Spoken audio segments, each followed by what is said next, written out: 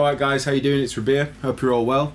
So I've got a pedal demo for you today, and we're going to be looking at a new pedal from the guys at Walrus Audio. Hopefully you guys know who they are. They're really sound. I met them at the NAMM show and they make incredible pedals. I did a video of their Red Distortion, the Jupiter Fuzz and the Iron Horse back at the beginning of the year, and I'm pleased to say that they have just announced Iron Horse version 2. This is the old Iron Horse. It's extremely powerful distortion pedal. Here is version 2. I'll do some close-ups so you can see what you're looking at, but essentially it looks exactly the same in a lot of ways. However, they've updated the graphic and I think it looks way more badass and way more like a horse in this updated graphic, and also they've kept the kind of a mustard yellow colour, but they've made it slightly metallic, which is really nice. It looks like a nice update when you put them side by side, which is cool. We've got the same control layout, so we've got level, tone and distortion, and we've still got the same clipping knob on this pedal, which basically means that in the left position you've got a mild amount of compression, all the way over to the right is lots of compression, and in the middle is none at all. It's wide open. So in terms of what they've updated on the Iron Horse, essentially the level control has been updated so it's easier to find unity gain. In other words, it's easier to find zero on any of the clipping modes. So that's the update they've given to the level control. As far as tone control, they've given it more scope so you can get brighter sounds if you want. They've kind of shaped the tone a little bit more at the top end of the pedal. And as far as distortion goes, they've updated it so that it's more controllable at low gain settings. So that's interesting. We'll definitely try that out. And then I think what I'd like to do is put them side by side and see the difference and see which one sounds better. Anyway, let's put it on the board. Okay, so we're going to start with a Strat. The main reason is because this is an extremely high output pedal. It really does drive the front of the amp. So when I used it with humbuckers last time, it was a tiny little bit muddy from my memory. Although I'm going to use the PRS on it just to get comparison. But we're going to use a Strat to start with, because I think it'll sound great. Going straight into the Iron Horse, and then out of that I'm going into an AB box. One feed is being sent to the front of a Victory V40, and then the other side is going to the front of a Kemper on a Colonial profile, really clean. I just thought it'd be nice to, you know, shoot out the Kemper and a valve amp as well. So here's the sound of the V40 straight in.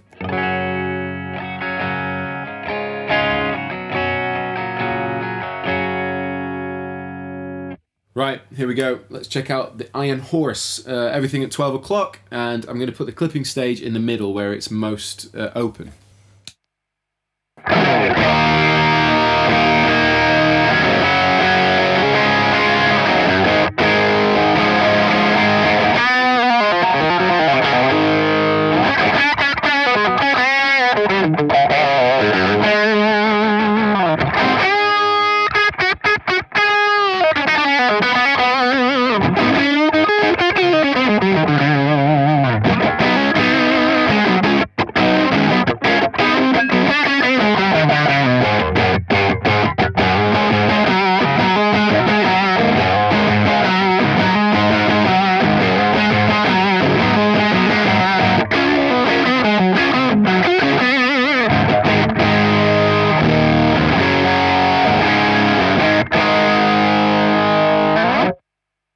That sounds wicked. That's everything at 12 o'clock, and again, there's no compression going on. Before I mess with the dials, I'm going to mess with the clipping stage, so I'm going to just play something, then switch to the left so you hear it with low compression, then switch to the right so you hear it with more compression. Here we go.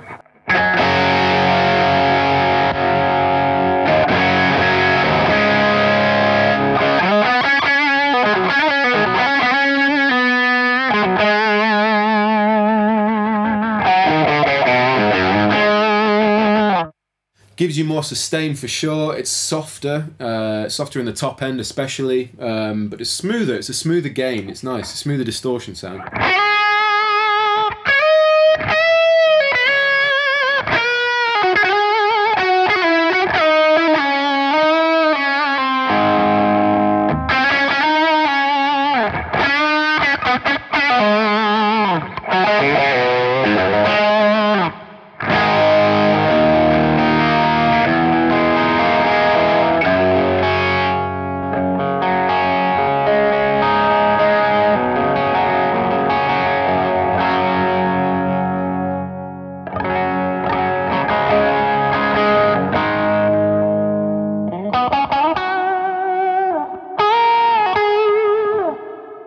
Even cleans up well. I like that. Right, we're going to try loads of compression.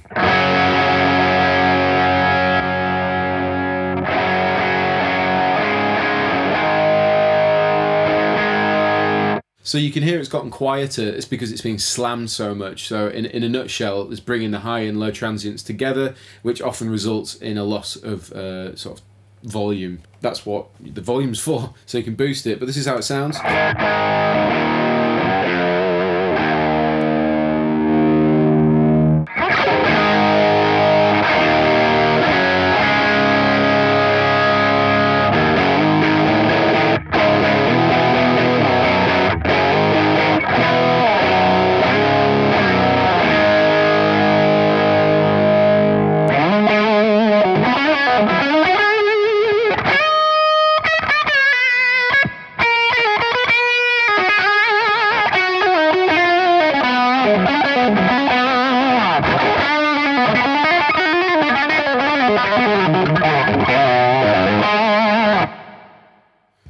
It's great. I think with the extra compression, what it's doing is allowing things to feel a bit easier to play. I mean, definitely the shred stuff comes a little bit easier because it's squashing everything together, so it's a bit more forgiving on the fingers.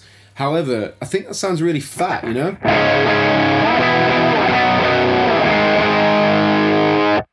I like it. Now we've heard the toggle switch in open, we've heard it in both low and high compression modes. I'm going to pop it back over to open, and then we'll just mess around with the gain control, see how filthy we can get. And then obviously adding the compression is just going to fatten everything up even more, so we'll just play around from here on in. I'll also crack out the PRS as well, but for now let's just go back to the middle setting and let's just boost the tone and the distortions. Have a listen.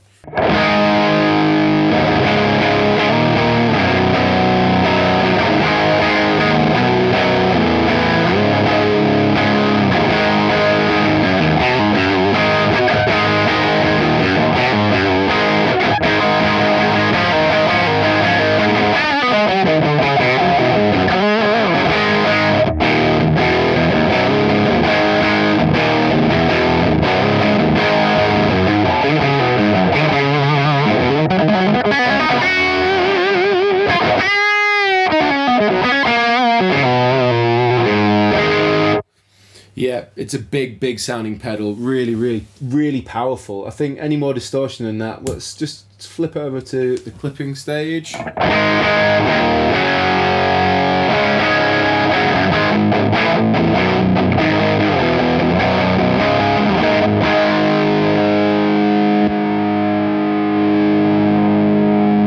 Okay, so everything's boosted just a touch. I've put the compression switch or the clipping switch all the way over to the right. So this should be a pretty thick sound.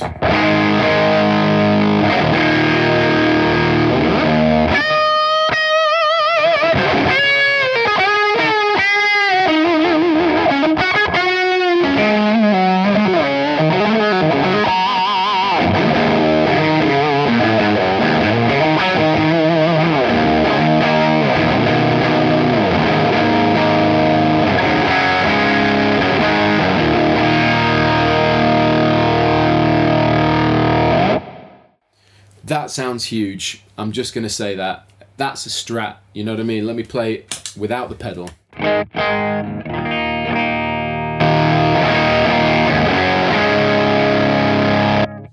That's impressive. Cool. So I've got Paul's guitar.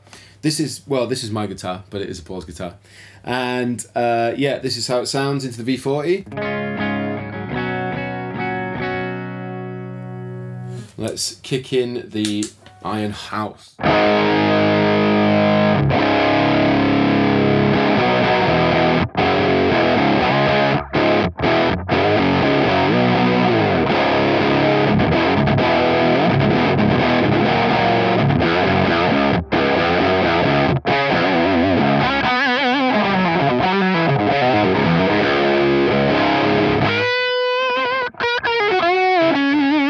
It's nice. It's definitely got a thick feeling. It's an American sounding distortion, it feels like. It's really fat.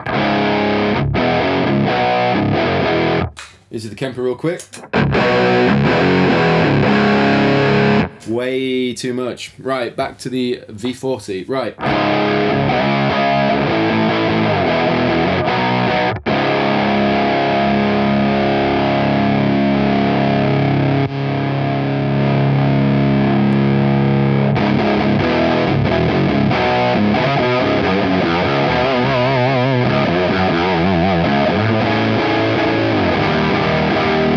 So it is overloading the amp, like seriously, it's pushing it properly.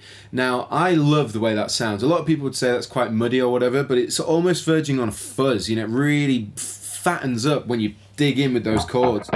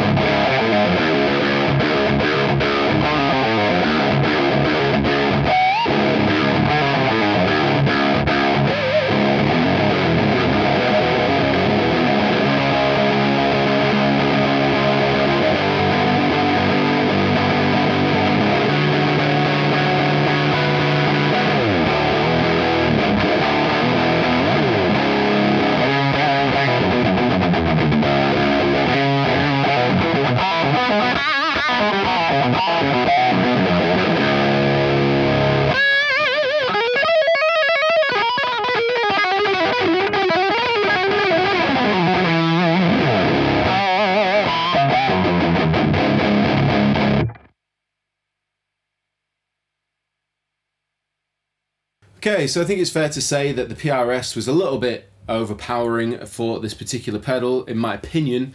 However, I've got the strap back and I've put the version 1 on the board. So now you can see on the left we got the V1, on the right we got the new V2.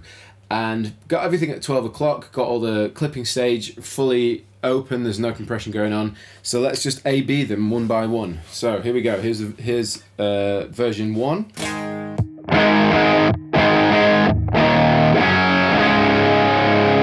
Version 2.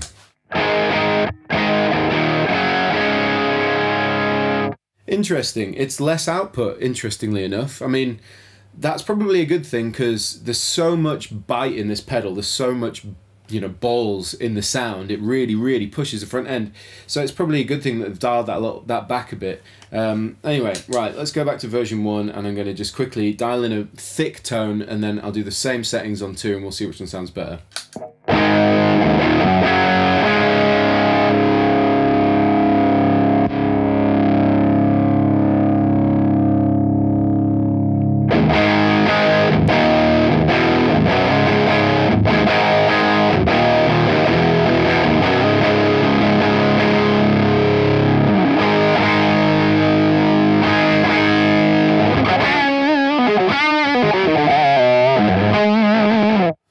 Okay, that's a thick distortion sound. I've boosted the tone, I've boosted the level, I've put a little bit of compression in, and I've boosted the distortion. So let's do the same to V2. Okay, so this is V1 again. V2, same settings.